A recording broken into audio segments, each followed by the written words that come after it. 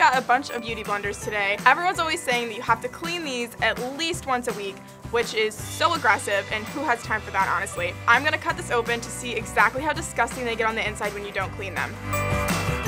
Ew. Welcome back, guys. Are you ready to do this? Because I'm so stoked to cut this little thing open. Oh my god, look at the end. Ew, that is so disgusting. So I think that the most nastiest part happened in the end because you really use this little edge to get in your nose and get in between your eyes. There's so much foundation in there. Also, that's a waste of makeup. So if you skip a few weeks cleaning your beauty blender, don't feel super guilty because you probably won't die. You could probably just trim off the nasty outside and have it be totally pristine. Voila! It doesn't look as pretty as the other one, but it's got some nice edges. You can get up all in those creases. This is like a DIY one.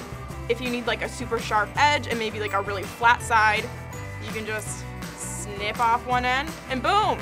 And you don't ever have to clean it. You can just keep trimming it every single time. Like any good lab, we've got some other test subjects to try. Let's see if they're as nasty as everyone says that they will be. This one probably hasn't been cleaned in 4 months. Ew, this one's way grosser than the other one was. This one hasn't been used in a few months. Definitely not as gross as I thought it would be. So you might be okay if you don't wash your beauty blender every single day. Once a month or every 2 weeks will probably be fine. But remember that there's still a ton of bacteria living on it. So to skip the breakouts, make sure you are washing it. Bye.